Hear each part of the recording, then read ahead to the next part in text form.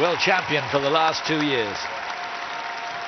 The last time she was beaten was right here by Radionova in the Rostelecom Cup. Since then, she's been a country mile better than anyone else. Double world champion, double European champion, Evgenia Medvedeva. Music from Anna Karenina.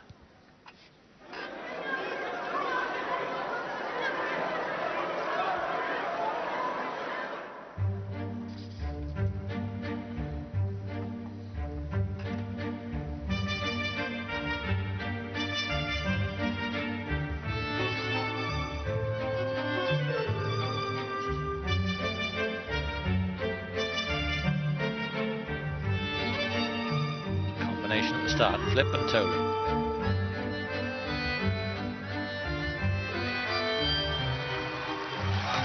Consummate ease.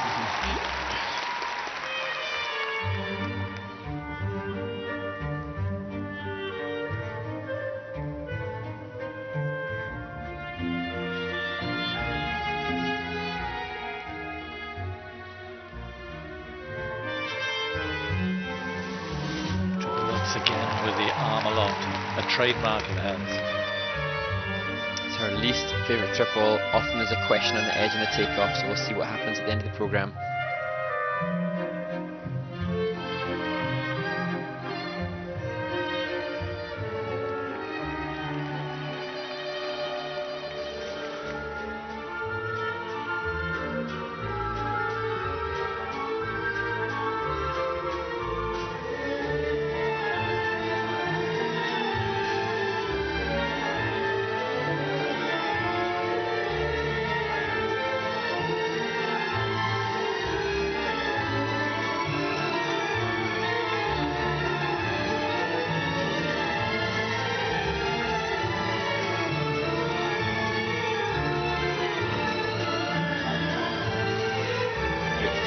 Throughout the step sequence.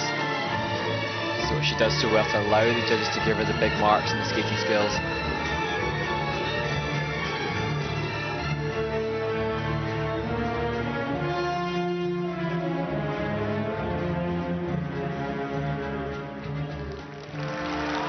Beautiful triple flip.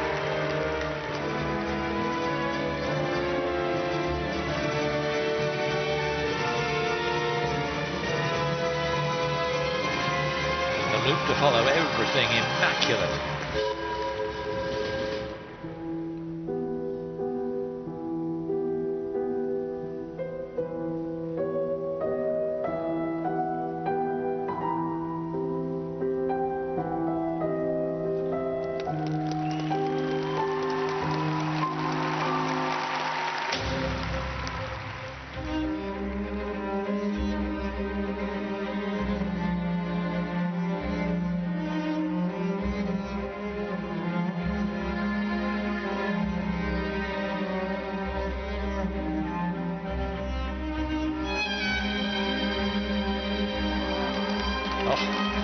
Triple Salchow, triple toe loop.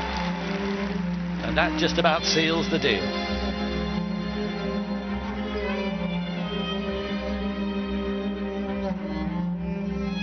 Oh!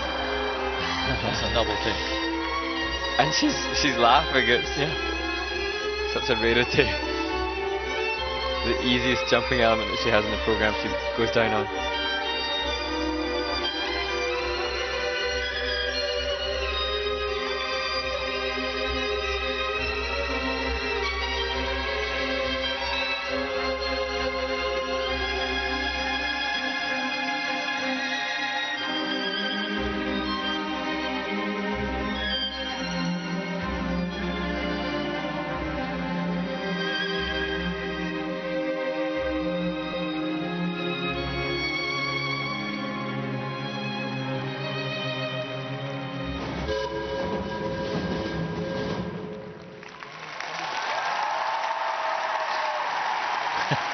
Still smiling. For once, it wasn't flawless. But she knows she was so far in front and so much better than any of the others. Still Kostner to come, but her marks are not going to threaten that. Medvedeva wins the Rostelecom Cup. And it was quite an event when she fell on the double axel. Yeah, it took us all by surprise. I think you could hear collective gasp from the Russian fans that have come here to support her. You know, Simon, there's been some criticism. Oh, I think she wants to do a double axel again just to show that she can do it. Some slight criticism from some skating pundits about the construction of her program, because it's very similar to last year. It is very similar, and she has all these jumping passes, and they tend to be with a highlight before, and she does quite often a change edge and a back counter afterwards. But the reason behind that, she and her coaching team at Teletut, but it's a Sergei Dudikov, have constructed programs that they know are guaranteed to get good degree of execution on the elements. The arm aloft, you said it's a trademark, and it shows such great physical strength, but it also is something that the judges have in their criteria to give more points. And so while some complain, oh, she always has her arm above her head, or she always does these similar transitions when they come out, they've really studied this system, and they know how to accrue the absolute most points, and that's why she's the world record holder by a 10-point margin. Her score, her world record for the free skate 160, is 10 points clear of the next best, which was Yuna Kim at 150, and she doesn't even compete anymore.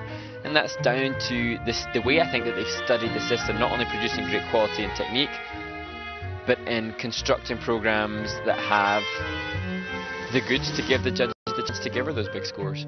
They are dramatic, melodramatic sometimes. Sometimes the facial expressions look a little bit over the top. And a bit contrived perhaps, and that's something that if the judges are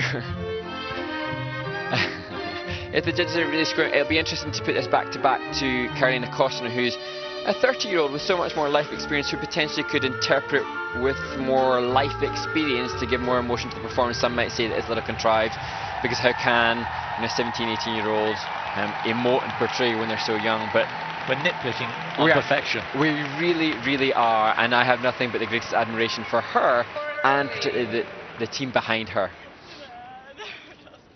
She's still laughing about the mistake. Very good score. 150.46. That's way out of reach of anybody else skating in the world at the moment. There's only she that has bettered that, and Yuna Kim that have bettered that score ever in the history of ladies figure skating so far. So there's still Kostner to go, and we hope she's glorious, but she's not going to beat that score. 231. So she's at the moment 24 points clear of